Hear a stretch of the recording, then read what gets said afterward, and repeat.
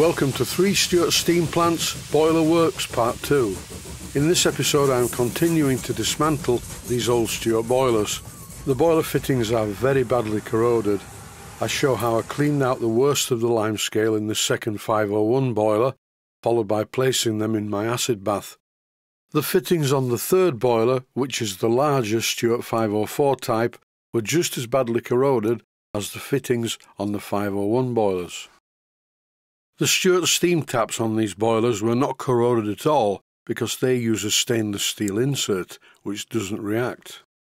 Cathodic corrosion still takes place on stainless steel, but at a much slower rate. Once again though, the aluminium washer is almost corroded to nothing. As you can see from this clip, the stainless steel bit really is in good condition. Time to remove the water gauge glass from this other boiler. Same way as the first one, tap it gently with a hammer and the glass shatters. Once again though, a health and safety warning: wear eye protection when doing this and make sure that you remove every particle of glass from the bench. I suppose I could have wrapped the gauge glass in some cloth before breaking it, but I like to live life on the edge. This water gauge fitting has a blowdown valve fitted. I can't see this being any good either. I'm carefully removing it, trying not to break it. The thread inside the water gauge, where this tap was fitted, looks to be okay. The drain tap, along with all the other parts, goes into the little pot of acid in a box on the bench. Tomorrow I will inspect the progress and see how much of the limescale has disappeared. Once again you can see the limescale actually cascading all over the place. And as for the washer, after breaking it up very easily with a pair of pliers, I will consign it to the bin. This proves a point.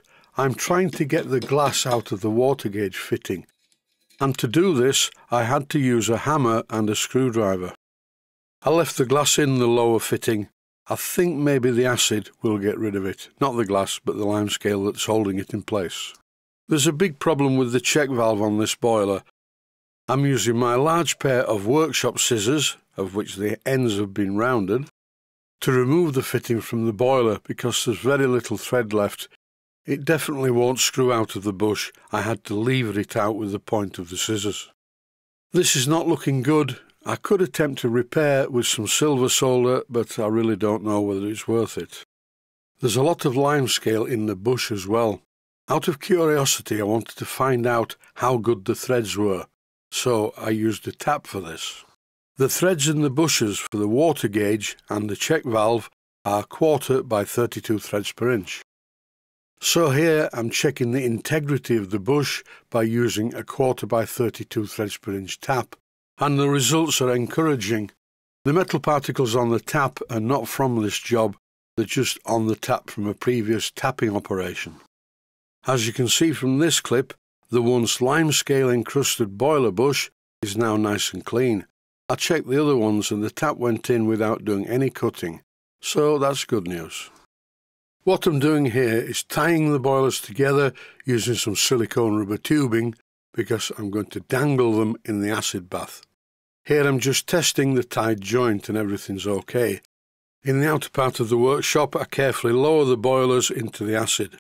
The acid in this acid bath is not very strong. It's actually Kilrock K kettle descaler, and it's taking a very long time to dissolve the bones. I replaced the lid on the plastic dustbin and went back into the main workshop, dismantling the larger Stuart 504 boiler. This job did not start off well. The bottom cap of the lower water gauge was non-existent, it just fell apart. This is actually worse by the look of it than the 501 boilers. These 3 steam plants are quite old, and looking at the state of the boiler fittings does bear this out. This is the worst limescale contamination and cathodic corrosion I think I've ever seen on a model boiler. The pressure gauge and siphon are just scrap. But the good news is the water gauge fittings were much easier to remove than on the 501 boilers.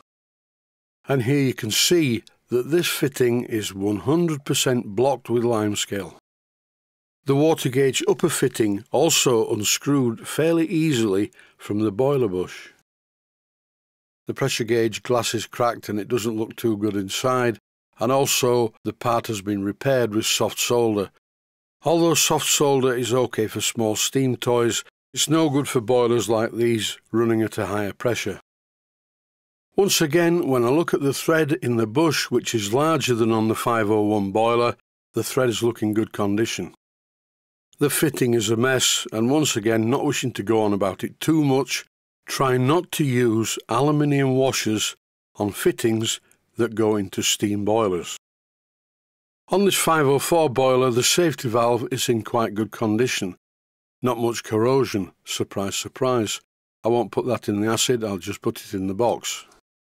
And that is about it for this episode. I'm just going to give the pot a bit of a stir with my scriber, and then I will leave it for 24 hours, and very shortly I will have a look at it to see whether the lime scale's gone or not. I will also look at the boilers in the acid bath.